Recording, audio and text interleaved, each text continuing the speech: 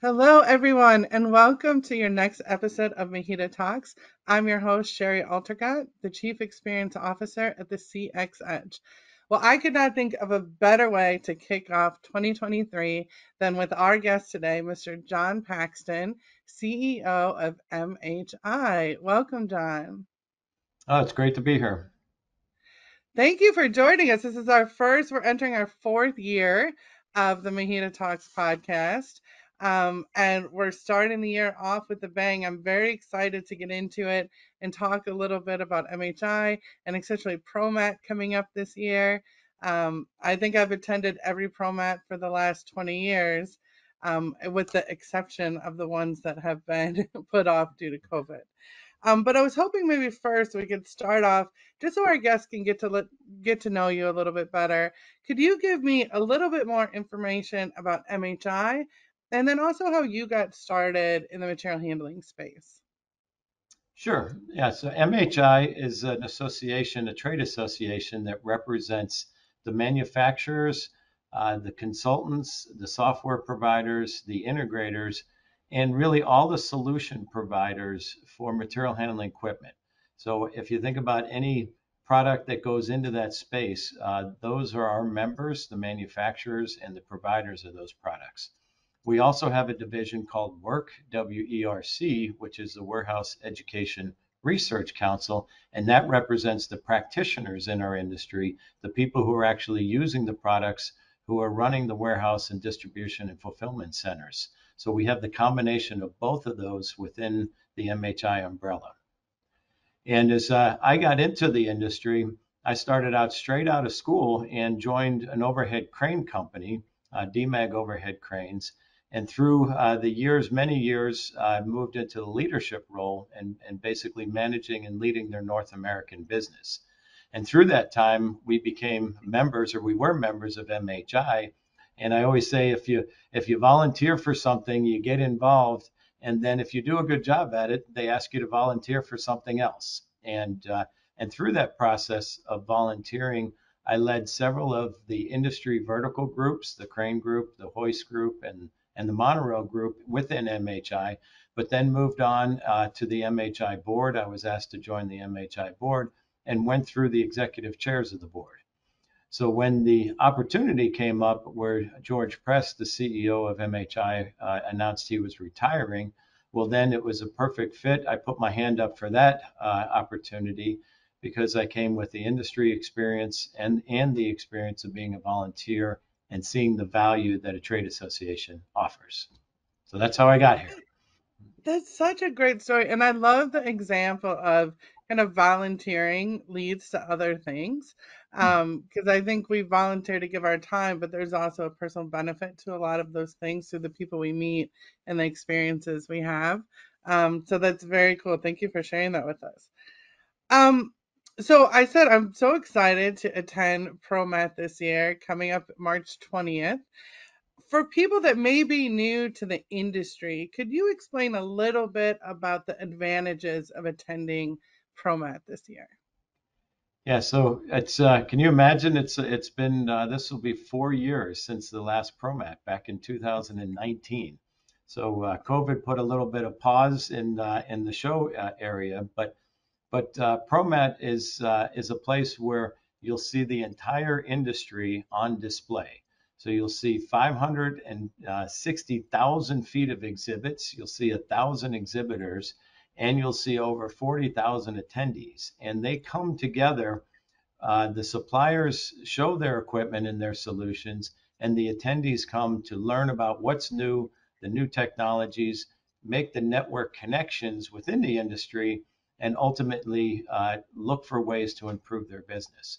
So it's the industry is on display, and the title of this year, or the tagline for this year, is "Touch the Future." And at a live trade show, the idea is you can see the products, you can touch the products, they'll be in action, and you can see all the technologies that'll lead to the future developments within our industry. Wow. And I can attest to when I started in the industry, ProMat for me was such a great resource just to learn and to get information.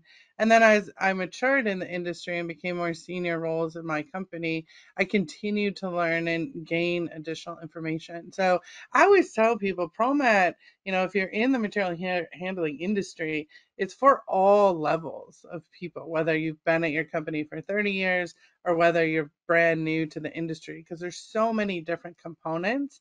And every year that I went, I would still walk away with a lot of new knowledge. So I don't think it really matters where you are in your career to get advantages of attending Promat.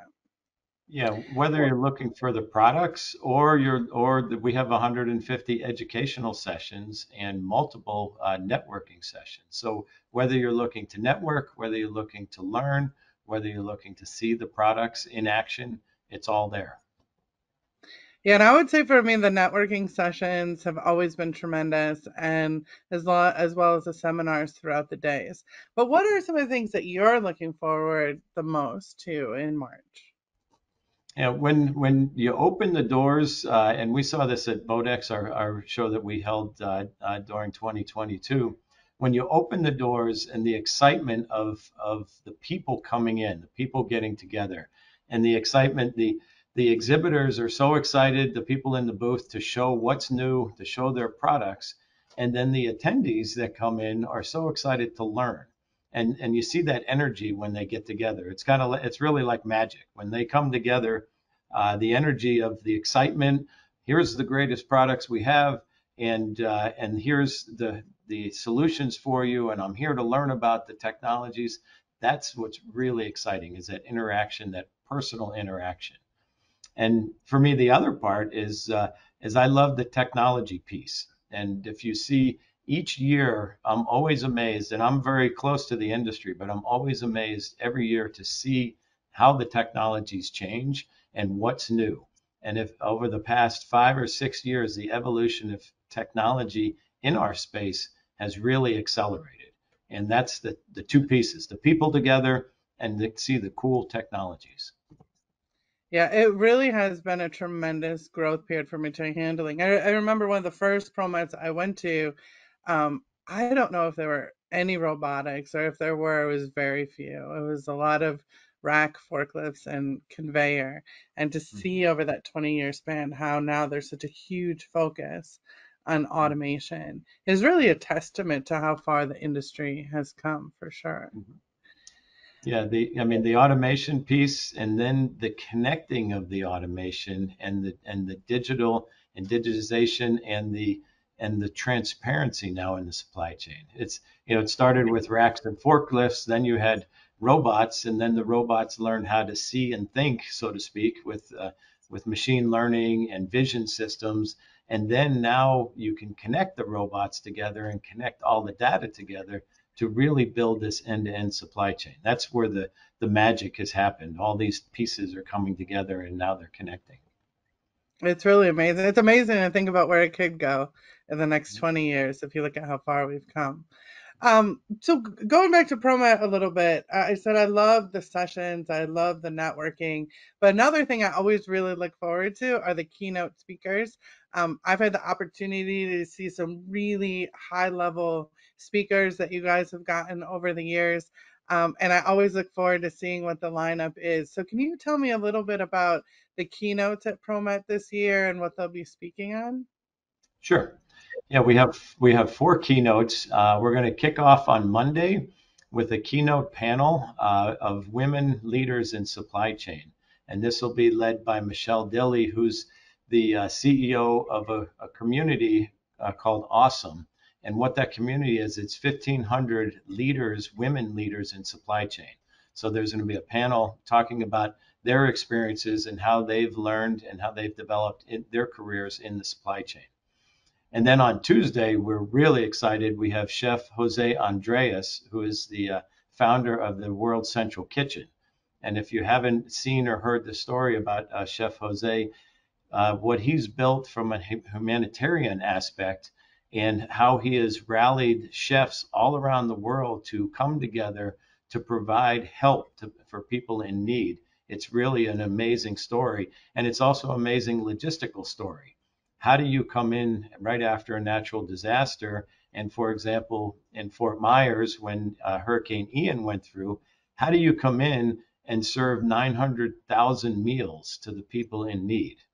And right now, Chef Jose is you've seen him maybe in the headlines working in Ukraine, and they've served 195 million, that's million meals to the people in need in Ukraine. So it's a phenomenal story from how you take your passion and how you build that into a support network and how you really can make a huge impact from a humanitarian and also logistics aspect is really amazing. So that's Tuesday, and then Wednesday we'll have Ron Howard, who Ron Howard is. Many of you, if you're the older generation, might know him as Opie in the Andy Griffith Show or Richie Cunningham in Happy Days. But what he's known for most recently is he's moved from childhood actor to Academy Award winning director. And Ron Howard has directed Apollo 13. He's directed The Da Vinci Code, A Beautiful Mind, just to name a few. But he'll talk about how his career has developed and how he's applied innovation to the things he's been doing, and also giving back from a mentorship perspective. So that'll be really interesting.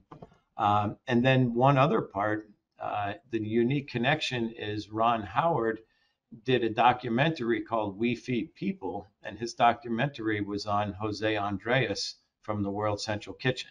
So we have that connection between the two of them. So it's really going to be a top-notch keynote session, and I'd say don't miss those.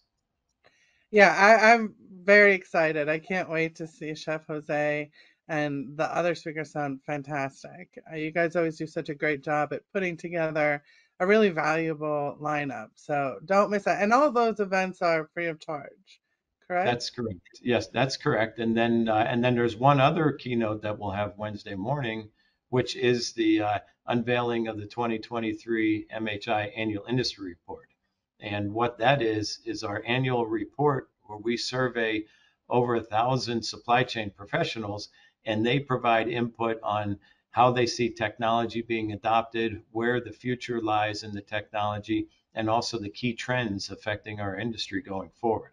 So I will, along with Deloitte, lead the panel that discusses the results of that report, and the panelists will be professionals from the industry who will give their input and guidance and basically their firsthand experience and as it relates to what they're seeing in the report and how they've been using the technologies in their business.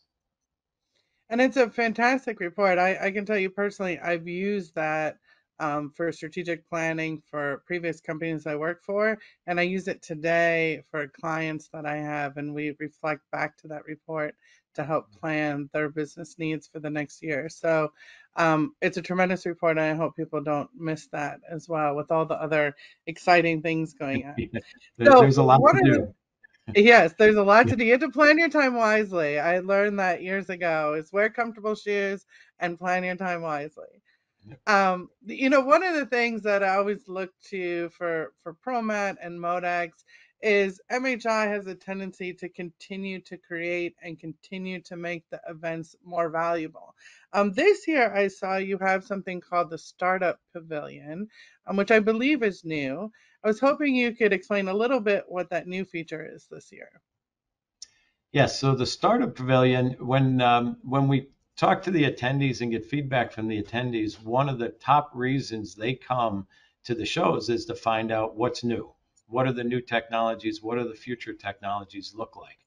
So the idea and the concept is how do we help small companies who might not have on a big display or a big exhibit? How do we help them get their first step into the industry and to be on the platform with all the other exhibitors so that they can show the new products that they have as a startup company? So we built what's called the Startup Pavilion, and that's an area where attendees can go to see really what's new, what's cutting edge, and these are ideas that are just being introduced to the industry. And I can say, as an example, we have member companies that when they first started engaging with MHI, they had 2 or 3 people in their company, just a startup, just building an idea. Maybe it was a robotic solution or an automatic guided mobile robot solution. And then those have since built over the years into really interesting solutions and interesting companies. So the thought is, how do we give them that first step into the industry? And that's what the Startup Pavilion is. That's exciting. We'll definitely have to check that out. We talked a little bit about it. You had mentioned networking at Promat, and that's something that has given me a tremendous amount of value. For people that aren't sure what we mean by networking or what opportunities there are to really network, can you give a little bit of insight into how you can meet new people at Promat? Mhm. Yeah, every day at Promat, we have networking opportunities, and it's a chance for different people to get together and we look at it as how do we build these communities of like people, like meaning like interest or similar interests. So, for example, Sunday night we kick off with an international dinner. So that's open to international exhibitors, but also to international attendees. So to welcome them to build the international community and have an area that they can come together and meet each other. That's one example. And then on Monday, we have Women in Supply Chain event. So women leaders in supply chain, all women in the supply chain are welcome to that event. And we do programming specifically as it relates to building leaders within our industry. On the Monday evening, we have the Young Professionals Network, and we always say young at heart. Generally, it's 40 or less, but I would say it's more new people to the industry, younger professionals, people looking to make those connections. That's a happy hour that happens right after the show, and it's the idea for these newer people to get together. Tuesday, we have Work Connects. So, Work Connects is the Warehouse Education Research Council. They bring together the practitioners and they provide programming for the practitioners. We have student days for students to come and they are able to tour the show floor, but also build connections with the students and with the professors and the companies who could be hiring those students in the future. We have a marketing professionals community that meets on Wednesday morning, and that's like-minded marketing professionals that come together and share ideas as far as how to continue to build out marketing. And I guess we top it off with industry night on Wednesday night, and that is where you can come together and we will announce our innovation award winners. So that'll be a key part of it. We have a $30,000 trip of a lifetime, which is also really interesting. If you attend, you're eligible for that prize. And we will have comedian Nate Bargatze, who is known as the Tennessee Kid, and we'll have an entertainment session with him just to kick back and have some fun. So plenty of opportunities to network and to build connections and to be with people who have similar interests to you. Yeah, and that's always a really fun night with the comedian and the awards, and it's a nice decompression. So, looking forward to all the networking that's going to happen for sure. We said that this is the first year back. I know for Promat, it would have been 2021. For the first time, you guys had to go completely remote. It just wasn't an environment in which to bring that many people back together. And now we're back, and I think you're back really bigger than ever in Chicago. But do you think that the pandemic itself will have an everlasting effect on trade shows in general? Yes, I do, and I would say an everlasting positive effect. And if I went uh, back a couple years before the word COVID was even known, we would have discussions. What if trade shows went away? What if everything was done online? What if all the technology you could just do it and never had to leave your house or leave your office? And we had those discussions, and we really didn't expect that COVID would come along and actually shut down, exhibitions worldwide. Yeah, everywhere in the world, there was no meetings of any kind. But through the course of that time, what we found is people really had a desire to be together. They had a desire to see and touch the products. I mean, you can look at videos, you can look at websites, but to go and engage with people and see the products, it was almost like not doing it for a period of 2 years left such a void that when COVID was behind us, people came out even stronger. So we had our Modex show in 2022, and attendance was off the charts, and people came out and they really were excited to be together. We're seeing that across the board with all shows, not just in our space, not just our shows, but pretty much anybody who's displaying equipment, who's displaying solutions, and has this networking component, people are coming to that. And then another thought along those lines is the days of every Monday morning getting on an airplane and flying somewhere, those days might be behind us. And we find that people are valuing their time, valuing where they go. And what a better place to go when you can see everything in one place. So you don't have to fly all around to different suppliers or different customers. You can see it all at one place. So it's a unique, I think it actually, my belief is that COVID strengthened trade shows and built them even further and showed the value of those.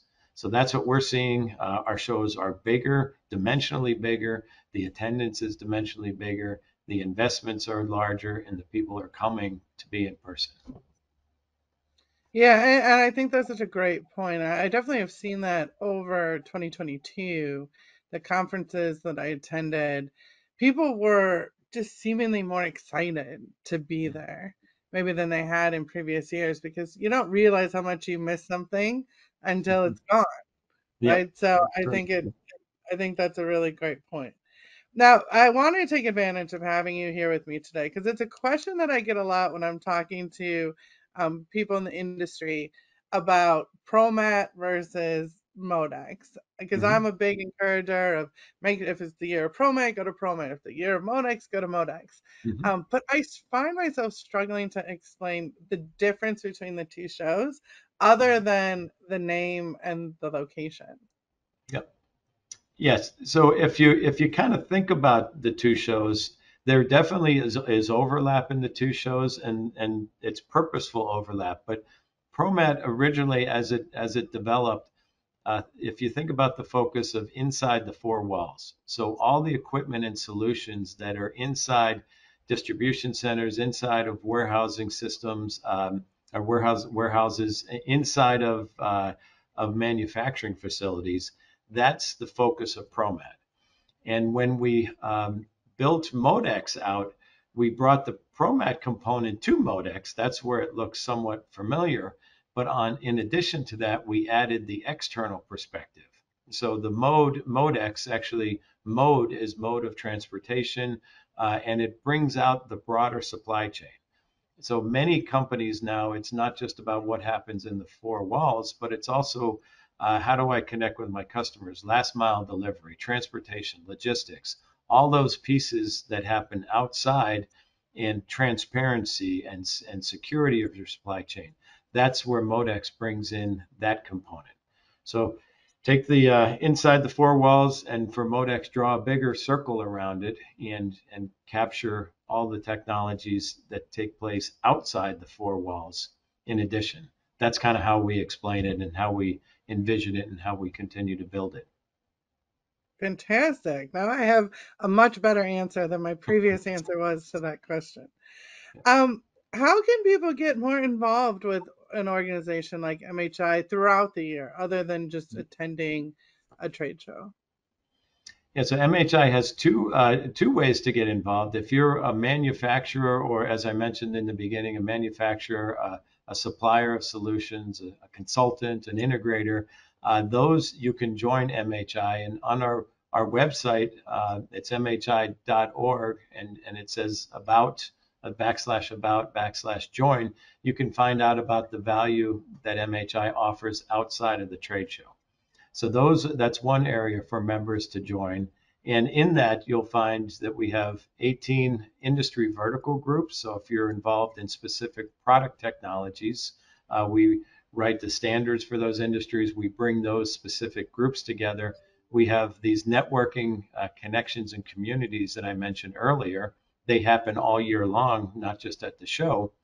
And then we have unique knowledge opportunities. So if you want to share your knowledge or learn from MHI, there's ways to connect with that on our website. And if you're not in that particular category, perhaps you're a practitioner working in the warehouse or distribution space, there's the opportunity to join WERC, the Warehouse Education Research Council, at werc.org. And there you can find tools and systems and knowledge components to help you better run your business from a warehouse and distribution space. So we have the full umbrella so people can engage in many different places. I encourage you to go to, well, here's three encouragements. One, go to mhi.org and look around. Go to werc.org.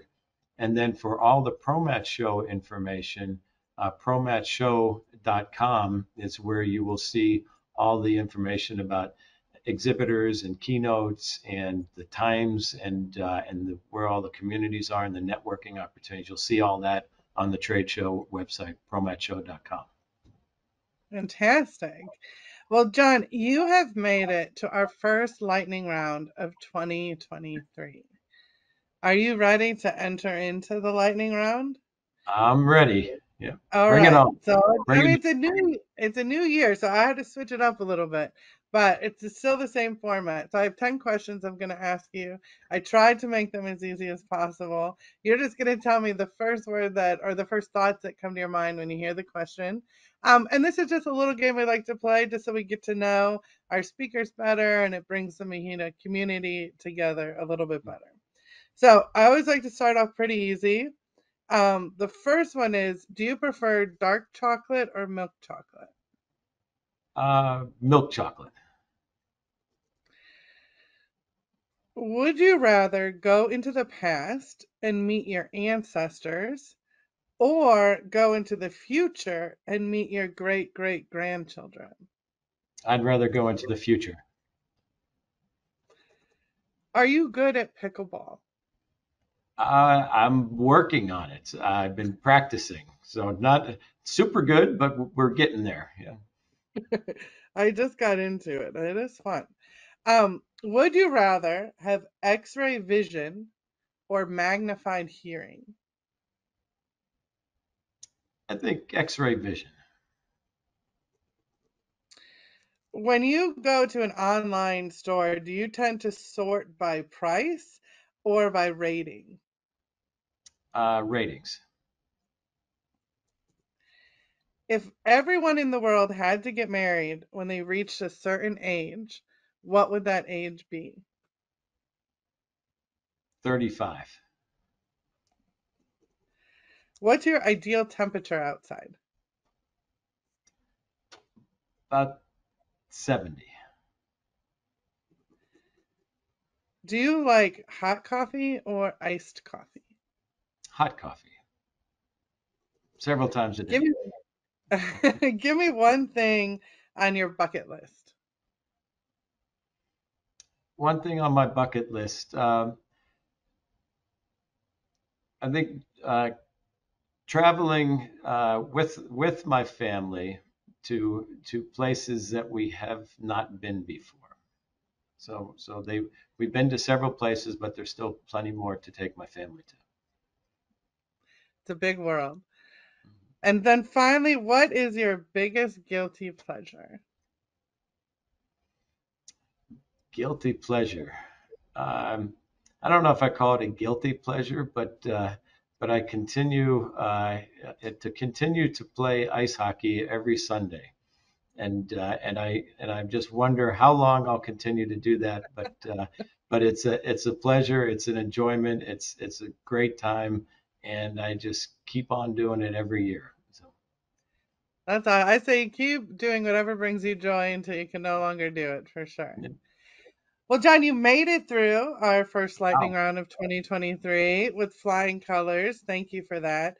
And thank you so much for being our guest today. I certainly learned some new things about Promat and MHI. I look forward to attending the show in March. Do you have any parting words you want to leave our listeners with? Yeah, I think 2023 is shaping up to be a great year, and a great year from the whole supply chain. One comment that I heard is, wouldn't it be great to have normal business cycles again?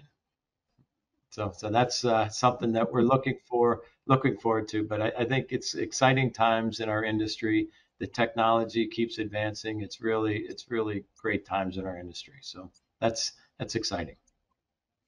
Well, thank you, John, and thank you for sharing that with us. And we'll see you in March. This All has right. been MHEDA Talks with your host, Shari Altergott. Well, thank you. We'll see you.